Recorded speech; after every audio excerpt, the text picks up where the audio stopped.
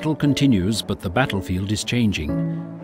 Throughout the millennia, people have fought mosquitoes and the diseases they transmit. Now, with globalization and with climate change, mosquitoes and diseases are spreading. Mosquitoes are becoming resistant to insecticides. The diseases they carry are becoming resistant to drugs. And mass use of pesticides required for control has negative effects on public health, on beneficial organisms, and on the environment.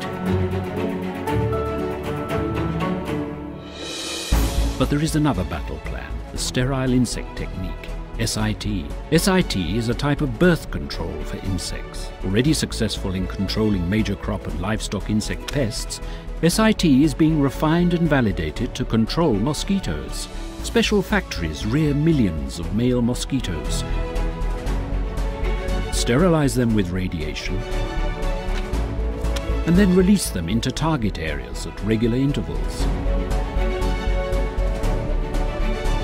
They mate with the wild females, but the males are sterile. There are no offspring.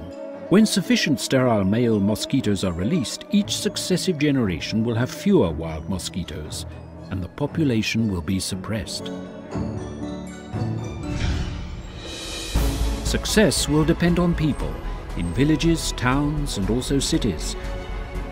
Collaborating with public campaigns to eliminate mosquito breeding sites, in combination with traditional control methods and the release of sterile males. This integrated management reduces the mosquito population enough to prevent disease transmission and nuisance biting.